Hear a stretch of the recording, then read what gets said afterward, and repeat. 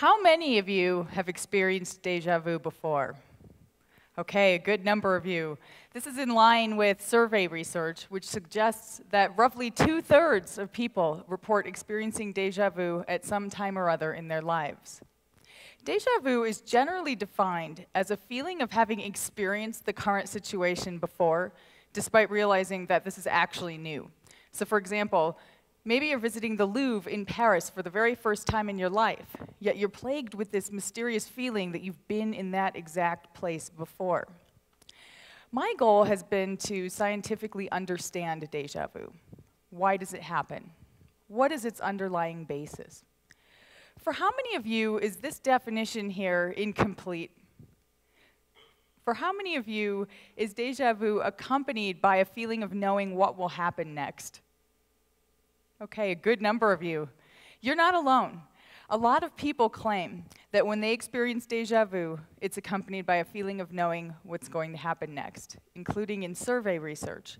I became interested in this aspect of déjà vu when I began getting contacted by random people who had come across my research and contacted me to tell me that this is their personal experience with déjà vu and to ask me if I have any explanation for why this occurs.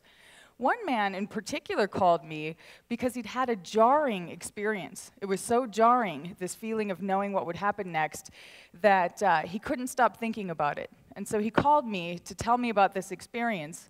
He'd gone on a hunting trip for the first time. He'd never been on this particular trip before, and he felt like he had done this before. As he was boarding the plane, he felt like he'd done this exact thing before. He felt he had sat in that very seat on that very plane before. He felt that those very passengers surrounding him were there before, and they were wearing those same clothes. And he also felt he knew that the flight attendant was about to approach him, and not only that, but he knew what she was going to say. The situation bothered him so much, it was so jarring, that he began researching déjà vu on the internet to try to find answers, and that was how he found me. In my talk today, besides my research on déjà vu and what it suggests about déjà vu, I have three larger points that I'd like to make. One is that déjà vu can be studied scientifically. The second is that even the sense of premonition can be studied scientifically. And finally, don't underestimate the power of science for discovering how things work. There have been many proposed causes of déjà vu put forward over the years, all of them challenging to investigate scientifically. These range from the idea that déjà vu may be the result of spontaneous brain activity. I like to call this the glitch in the matrix idea, to the idea that déjà vu results from an unrecalled memory. So for example, maybe upon visiting the Louvre for the first time, the reason you experience déjà vu is because you're failing to recall the fact that you saw those same scenes in the movie The Da Vinci Code years ago. And that's responsible for this feeling of déjà vu. My goal was to experimentally investigate this particular hypothesis, the unrecalled memory hypothesis, which no one had ever done before. But there were some hints in survey research that were supportive of this general hypothesis. For example, survey research suggests that people who report having déjà vu more frequently tend to travel more and to watch more movies. And this is consistent with the unrecalled memory hypothesis because people who travel more and who watch more movies have more potential memories in there to serve as sources of déjà vu. My starting point for investigating the unrecalled memory hypothesis of déjà vu was a very specific theory that had been put forward 80 years ago, but never scientifically tested. It is the idea that déjà vu might be driven by an unrecalled memory for a situation that spatially resembles the current situation that you're in. So for example, maybe you're crossing the street in panel B here for the first time in your life, and you have a sense of déjà vu. That sense of déjà vu may be driven by the fact that you previously experienced a very similar scene, such as the one shown in panel A. It has a very similar spatial layout, and that may be responsible for the feeling of déjà vu.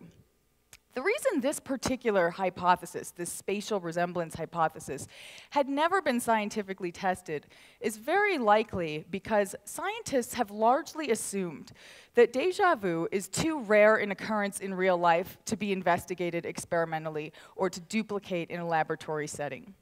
I wondered if this was actually true. There's a very similar type of subjective phenomenon that you may be familiar with. It's called the tip of the tongue experience. The tip of the tongue experience is when you feel as though a word is right there, on the tip of your tongue, about to be recalled, and you can't quite access it. Researchers have been studying tip of the tongue experiences for many decades, and the way that they do this is to create circumstances in the laboratory that are hypothesized to produce tip of the tongue experiences, and then to have people self-report on when they're experiencing tip of the tongue and when they're not, in order to test these hypotheses. I wondered if the same approach could be taken with déjà vu. So for example, why couldn't we create the type of spatial resemblance that's shown here in this figure in a laboratory setting and have people self-report on when they're experiencing déjà vu in order to test this hypothesis that spatial resemblance can produce déjà vu in the absence of recall of the source? And this is what we did. We used virtual reality. We used virtual reality to create spatial resemblance among different scenes and different experiences within the context of an experiment. And we asked participants in this experiment to self-report on when they were experiencing déjà vu. This is an example of how we created spatial resemblance. This is a bird's eye view of an aquarium in panel B, which maps spatially onto a reception area shown here in panel C. This is the first-person perspective of the aquarium and the first-person perspective of the reception area. Here are some other examples: an alley that spatially resembles a hallway, a courtyard that spatially resembles a museum, a prison that spatially resembles storefronts, a bowling alley that spatially resembles a subway station, a bedroom that spatially resembles a clothing store. So participants would be immersed in a large number of scenes in the first phase of the experiment, such as the bowling alley, or the aquarium, or the bedroom. And then later on, in the second phase of the experiment, they would be immersed in new scenes, some of which spatially resembled older scenes that they had been immersed in previously.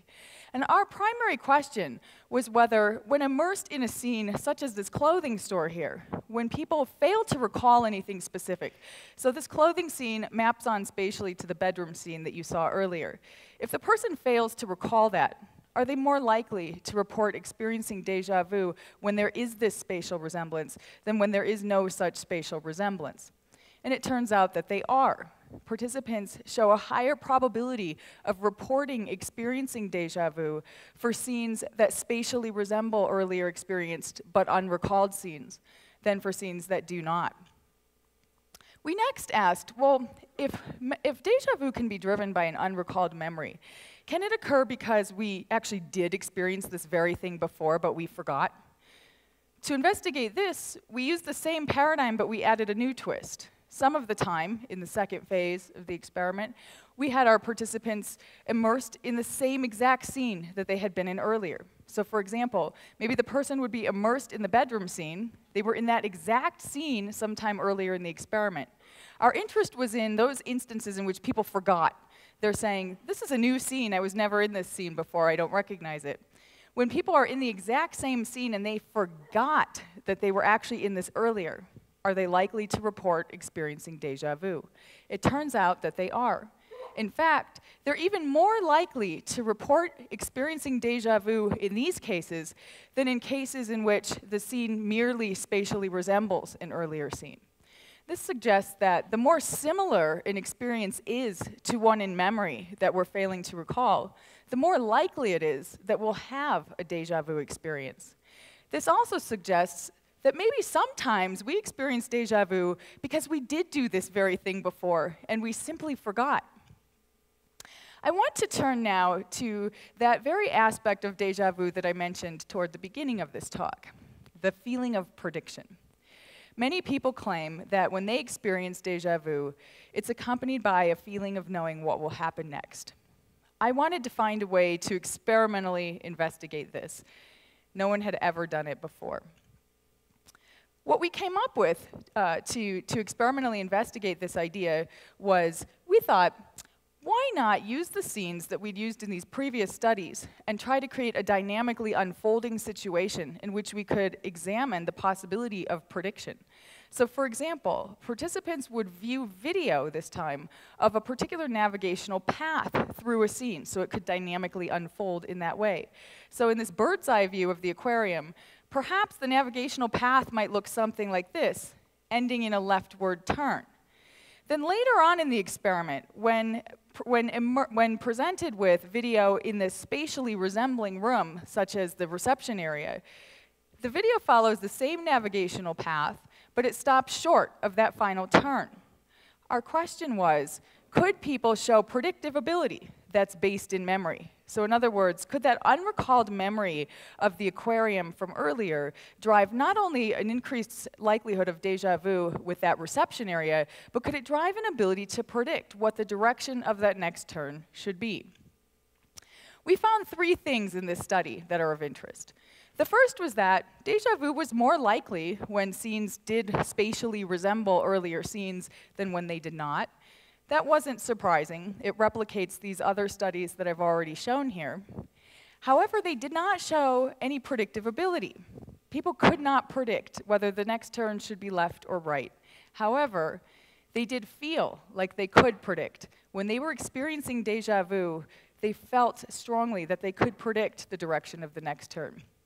People gave ratings of their sense of knowing what the direction of the next turn should be, and those ratings were much higher during reported déjà vu states than reported non-déjà vu states. We call this the déjà vu illusion. It appears that déjà vu states bias people to think that they know what will happen next, even when they don't. So I'd like to remind you of these 3 main points that I wanted to make here: that déjà vu can be studied scientifically, that even the sense of premonition can be studied scientifically, and don't underestimate the power of science for discovering how things work. I'd like to end with a quote by the famous computer scientist Alan Kay. "The best way to predict the future is to invent it." No matter how familiar a situation might seem, or no matter how strongly you might feel that you know exactly how this is going to go, or exactly how this situation is going to unfold, our experiences don't just unfold before us in a predetermined manner.